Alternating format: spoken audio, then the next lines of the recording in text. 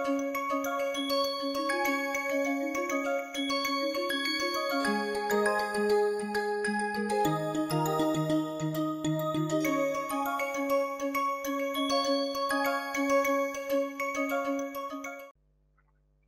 fact, if you go further, you can also have something called electron affinity. And before you do that, let me first write down again epsilon I. So please note how to write epsilon I. Epsilon I is nothing but chi I f chi I. Note that whenever I am calling orbital energy, I have always a reference to canonical Hartree-Fock equation. So that part is clear. Okay? So if I just take the matrix element or expectation value of f with chi I, it is trivial to show that this is called the orbital energy, right? And you can actually write down, you have the matrix element, you have the Fock operator, so you can write down this. So can you write this down? It will become chi I h chi I. So this will help you now to clean up the home assignment very easily after this. Once I am able to write down chi I h chi I plus sum over j chi I chi j antisymmetrize chi I chi j. I hope all of you can show this as well. I will not write anything more because this will be a part of the assignment actually. Okay? When you get epsilon j, you should be able to write this because you have the Coulomb and the exchange operator. I have combined both Coulomb and exchange operator as a chi I chi j. Remember, the sum is only over j. Okay, not over I. I have already repeated because we are talking of a specific epsilon I. And if you also note, our E Hartree-Fock had a sum over all I, chi I h chi I plus sum over I here, but it had a factor half, correct? That is the difference in the Hartree-Fock energy, that you have a factor half, which all means that the E Hartree-Fock cannot be sum of the orbital energies. I have discussed this before also, but let me again repeat it. Because if I take sum of the orbital energies, this sum will come here, here also sum will come, but without the factor half. So I have already repeated that if you take sum of the orbital energies, what is happening is that the interaction between the electrons are double counted. So once you are counting, when you are, let's say you have 2 electron, you are taking epsilon 1 plus epsilon 2. When I take epsilon 1, I take the interaction of 2 on 1. When I take epsilon 2, I take again interaction of 1 on 2. But between 1 and 2, there is only one interaction as far as total energy is concerned. So that is why this factor half is coming here to prevent double counting, and that is the reason the orbital energy sum is not Hartree-Fock energy. I again repeating, because many people have this problem. They get HOMO, LUMO, everything, they just count as a total energy. Hartree-Fock energy is not sum of the orbital energies, and that is very important to realize. In fact, you can very easily show what it is. It is actually sum of the orbital energies minus something. So if I have n electron minus half of sum over ij chi I chi j. That is trivial to show, because if I take all the sum of the orbital energies, the half factor will go. So I have to subtract half of this to get half of this. Okay? So these are trivial mathematics. To show this, you can keep playing around either way. So it is not sum of, so this is the part which is double counted. So this is a single pair energy. A single interaction between I and j has a half factor. When I take sum of the epsilon I, the half factor goes because you are counting it twice. Okay, I on j, j on I. So this is actually a double counting term which is to be subtracted. So, and you can see from the mathematics that if I do epsilon I, I don't have, I have plus 1 here, subtract this minus half of this, you get plus half of this. Okay, is it okay? I think with this background, you should be able to do this quite easily. Remember, you have to use Slater rule to write down En minus 1 Koopmans. That is something I am not going to do. Okay, that is the only part that is missing. And when you do Slater rule, remember the spin orbitals are same. So same chi 1, chi 2, except the chi j won't be there. So when you do these summations, summation will be only over n minus 1 spin orbitals, barring chi j. Right? Otherwise, the Slater rule is same, and you should be able to then subtract and show this. There is only a simple arithmetic. Okay. At the end, it will be simple arithmetic. All right.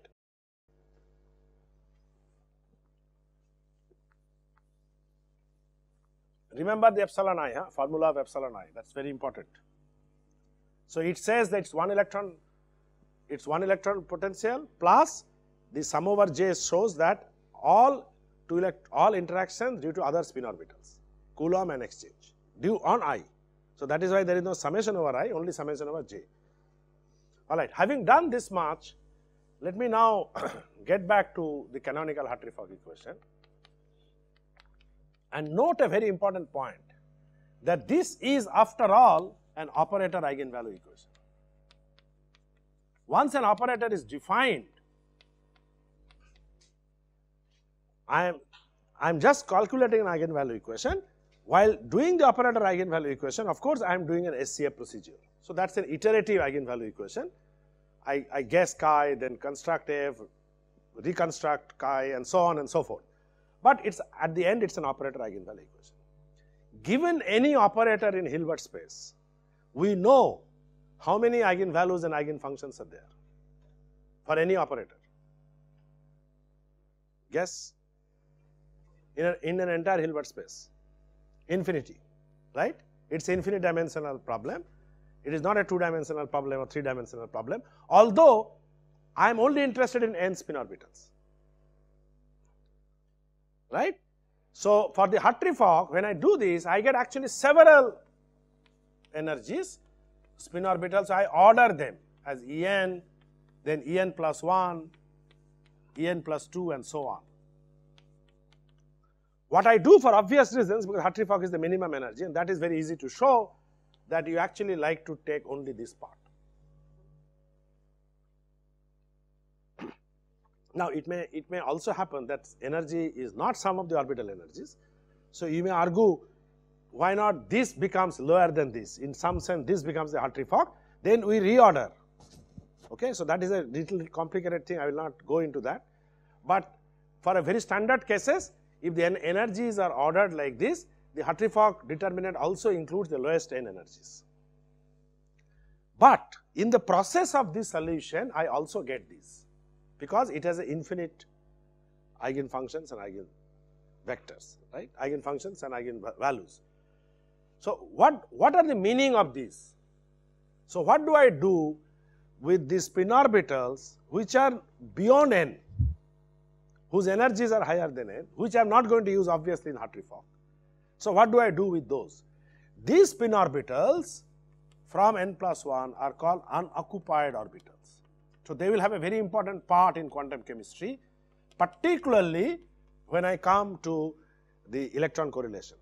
So they will play a very significant role, and note that together all these orbitals form a complete set of spin orbitals, not just n. So if I have chi 1, chi 2, chi n plus 1, right, whose energies are ordered like this, these together form a complete set. Don't forget this. Just the n will not form a complete set. Although I require only n, because obviously later on I may require a complete set of expansion. So I am just mentioning that all the eigenfunctions of a Hermitian operator form a complete set. And of course, F is a Hermitian operator, which we have already shown. So this together will form a complete set, which will actually include what I now call unoccupied orbitals. So this is the first time we are defining what is called unoccupied orbitals. So through the canonical Hartree-Fock equation, we have many orbitals, and in principle their number is infinity. N of them will be used in Hartree-Fock, of course. The rest of them will all be called unoccupied orbitals. Usually they will be higher orbital energy than the Hartree-Fock orbital energies. Okay, with Hartree-Fock is the ground state. So that is the lowest energy. So usually these will be all higher energies. The lowest of these are what is called LUMO. The highest of these is what is called HOMO. Those who are already used to HOMO and LUMO will now appreciate that among the unoccupied orbital, this is the lowest, because I have ordered accordingly. Among the occupied orbital, this is the highest. So this is called the HOMO, this is called the LUMO. And they have a very interesting chemistry to play, because the energy difference can be very small, can be large, and depending on that, lots of interesting chemistry takes place. Okay, we already know that. So the unoccupied orbitals have a very important role in quantum chemistry of electron correlation, but even more important, even before that, we will see that they have a role even within the Hartree fog. And what is that role that we will see? Now, what happens if these two become degenerate? Of course, those are the questions. Then there will be a lot of problems. Well, that's basically the multi-reference problems and so on. We'll see that later. Yes? We never find, but in principle there. We will see. Huh? How do you know which are the lowest energies? After you get the energies, just find out which is lowest. That's unimportant. I can find out for any operator eigenvalue equation, even a finite value them, not all. I can still order them, right? As long as they are greater than m, there will be unoccupied orbitals. As long as the number that I find out is greater than capital N, then I can order them and find out some of them unoccupied orbitals. So if you are asking how do you solve this, yes, there is a way to solve all the spin orbitals. In fact, numerically, one can solve for atoms very easily. No. What I am trying to say that numerically, you can solve all the spin orbitals. What you are essentially saying is that maybe the lowest spin orbital is missing. That's what I am saying? No. Numerically, there is a procedure of finding the lowest energy, the second lowest energy. So that is the eigenvalue equation. Okay? And for molecule, of course, we use what is called the basis set. So we got a matrix eigenvalue equation in which we exactly will know how to again get the lowest energy. So there is a way to find out. Okay? So right now, let's not bother how do we find out. Let's assume that we have the energies which you can order. And these are the final energies. Whatever energies you have got, we can order them, and then we can call these unoccupied orbitals, and you can call these occupied orbitals. So there are two subset of orbitals we are defining. One is called occupied orbitals. What is the number of occupied spin orbitals? Always n, right? Number of unoccupied orbitals will be very large, in principle up to infinity. Okay? Depending on how many you can find out. So that there will be a lot of approximate ways of find out, but in principle they will be very, very large, and in principle they will be infinity in number. Okay? But this number is always capital N. So, and this then we can now relate an important theorem again by Koopmans for electron affinity. Before I tell electron affinity, can somebody tell me how to define electron affinity? What is the definition of electron affinity? Okay, of course you can tell energy that is gained if in a system have an electron, etc., etc. But can you tell me in terms of n electron energy and n plus 1 electron energy? What is it? Just like I wrote for IP. No, don't worry about Hartree fog. It can be any approximation. Just write En. So what is electron affinity? En minus En plus 1. Okay? Is it everybody agrees with this? If n plus 1 electron energy is less than n electron, then it is stable system, and then we say that the electron affinity is positive. So positive electron affinity means n plus 1 electron energy is actually lower than n electron energy. That can happen many times. Okay? Normally you may think that it is higher energy, so how it will become negative? But it can become lower because this energy orbital energy may become negative. So when I put an additional electron here, the energy may actually go down. And it happens many times. In fact, that is what is exactly told in the Koopmans. So this is electron affinity. So the Koopmans approximation says that if I now exactly do the reverse of what I said here, if I put an additional electron in this system, that means I generate a n plus 1 electron thing. So first Koopman is saying, let me generate a n plus 1 electron wave function such that I have all chi1, chi2 to chi-n, and then I add an additional chi-n plus 1, or let's say chi-r, where r is outside. So r is in the n plus 1, n plus 2 set. So one of them.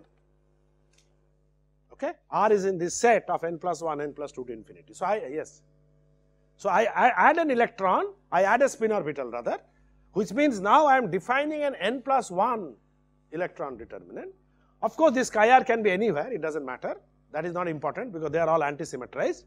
Then Koopmans says that the electron affinity in Koopmans approximation can now be called as minus epsilon r. Just like I said minus epsilon j, the electron affinity will be minus epsilon r. So again, it is very interesting what I said. If this energy is negative, what is minus epsilon r? That is positive. So electron affinity is positive. So in a very simple way, you already know this. If a LUMO is a negative, then you know that one can put an extra electron. Electron affinity becomes positive, and that is exactly what is seen in this Koopmans approximation by saying minus epsilon j or epsilon r. So again, the proof goes exactly in the same manner. If you can do that home assignment, it is exactly identical, except that here there one missing, here one addition. So when you do the summation, you have to remember that you have to add an extra chi-r, okay, or chi-n plus 1, whatever. You can take LUMO chi-n plus 1. Again, this works very well. It works well if R is a LUMO. Okay, I hope you understand what I mean now. That means R is n plus 1, just the next one. If you put it at very high energy, it does not work so well. That is one. The second is that you have two Koopmans approximation, one for IP, one for electron affinity. So Koopmans IP is better than Koopmans EA. Between these two approximation, IP works better than electron affinity. If you compare with experiment actually, final result. So the electron affinity doesn't work so well. Remember, first of all, there are lots of approximation. That Hartree-Fock itself is approximation. Koopmans is a further approximation. So the two levels of approximation we are using, and we are saying when I compare with the experiment, that is exact to exact. In that case, IP works better than the electron affinity, and I will show you by a simple bar diagram why it happens. Okay, and why electron affinity gets actually worse. So I can also define electron affinity Hartree-Fock by the same way as defining En Hartree-Fock or SCF minus En plus 1 Hartree-Fock. In which case, of course, everything will change. So it will no longer be Koopmans approximation. All the spin orbitals will change if I do Hartree-Fock. So that's a completely different ball game. Okay, are the statements clear? The most important part of the statement is, of course, let's say for IP, is not this. This is an algebra. The most important part of the statement is something which is not said, which has not been discussed. Many times unstated things are more important than stated things. I hope you know that. I mean, those who know literature will appreciate what I am saying. That the unstated things are all. What is unstated? That is, this is an approximation which Koopmans said works very well in the first order. And we are not discussing that. If I assume this, the rest is algebra. What you are going to do home assignment is an algebra. Koopmans, this cannot be such a celebrated theorem. It is just application of Slater rules and doing plus minus. Anybody can do that. The original Koopmans theorem was to show that these n minus 1 spin orbitals, or for electron affinity the n spin orbitals, can be assumed to be the same to the first order. So you are not making an energy second order. Actually, wave function first order, energy second order. That's another issue. That the perturbation, you know, that energy always goes one order higher. Okay, we'll show this. So this is something that was important part of the Koopmans approximation, which is always omitted in all textbooks. In fact, in the textbooks they never discuss this. That why the Koopmans. So Koopmans actually used a variation method to show that if you do this, you are only making an error beyond first order. Of course, this is an error, this is an approximation, but the error is only beyond first order, and that was the main content of the Koopmans approximation. The rest is history, because if it is so, it is going to be so. What is so great about that? Because this is only an application of Slater rule. Koopmans cannot get credit out of this. So this was a real Koopmans approximation of application of variation method and analyzing the error bar. That is the most important thing. Thalia Koopmans, 1931, he did this approximation, and the story about Koopmans that I have told in many classes, that eventually he applied the same variation method in economics. Economics has a lot of variation, as you know, the market, stock market, etc. And 1935, he got economics Nobel Prize, actually applying the. Koopmans did not get a Nobel Prize in chemistry, in fact. He found that quantum chemistry is too crowded. There are a lot of big people. So this was not big enough to get Nobel Prize, okay? So but he applied his knowledge, and that is very important, domain knowledge, into a field of economics. How does stock market vary? It's the same variation method, remember, stock market. Euler variation, all that he applied. And then he showed that to second order, how much will be your loss if you invest. Always remember this, that you can do a lot of things provided you know how to use your knowledge, sometimes beyond your domain. Because the skills are same. Okay? For example, when you do matrix eigenvalue equations, lots of interesting things have been done in quantum chemistry. Most of them are done long back by engineers or by mathematicians. Matrix problem is, they have been applied, and lots of new things have been done, new approximations have been made in quantum chemistry. Similarly, somebody in quantum chemistry goes out and applies this to economics. So Koopmans is a very interesting example. And also remember the name of the Koopmans. Again, a lot of people make mistakes, so I want to make, this is the name. So when you say Koopmans approximation, the apostrophe comes after S. Okay, blah, blah, blah. I want to make sure that you don't write Koopman, then apostrophe. Yeah? His name is Koopmans. So when you say Koopmans S, there is no other S, so you just have apostrophe. Okay, so that you know in English. So I just thought I'll correct this. Actually, the name is Koopmans. Thalia Koopmans. And so it is called Koopmans approximation. So please remember the small errors, because many people make this error, so I thought you should not make. Okay, I will come back to this point, and I will actually show why did I say that for IP it works better with a bar diagram, and then we'll move forward.